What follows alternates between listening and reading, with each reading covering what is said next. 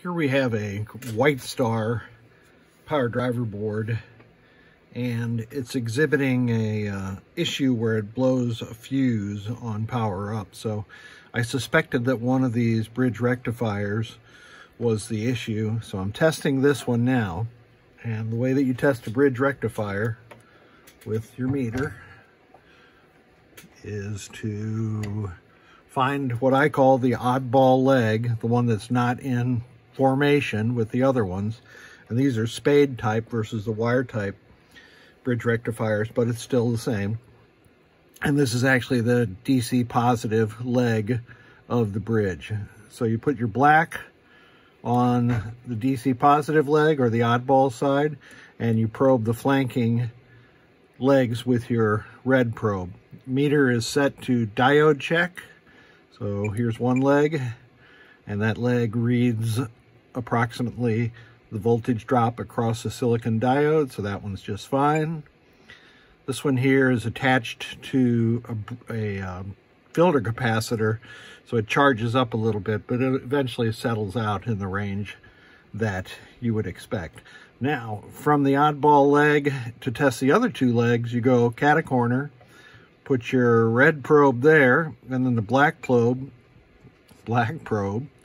on each flanking leg, and that one's fine. However, this one is shorted.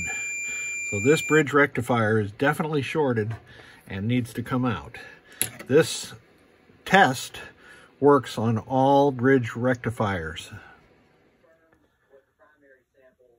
A Sega or modern Stern PowerDriver board that was blowing F22 and F7. Those are in the 18-volt circuit, and the root cause of the problem was a shorted bridge rectifier, and I rolled that video in advance of this. And I also changed the power header like I do on every one of these that comes in. So let's power it up.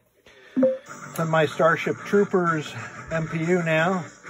So you can see those 4 LEDs that represents signals 17, 18, 19, and 20, and it's trying to drive one of the bugs back to where it thinks it should be. 5 volts is measuring 499. Excellent. GI is on. Lamp matrix doing its thing. The flash lamp and the coil power are what they should be. So let's put the board through its paces and test all the board functions. And the first one is coil test, and I will cycle them.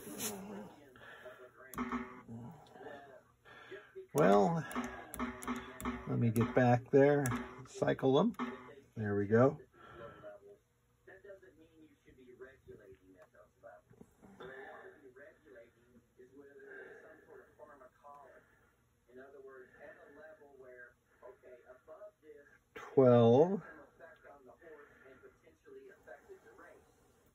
Those are the flipper circuits that just fired. Now it's going to skip the first 4 down here because it doesn't drive those in coil test, and then it'll pick up right there. And it's going to do all 32 circuits.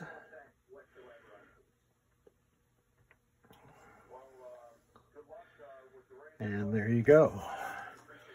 So let's go back to lamp test. We'll do all lamps. Perfect.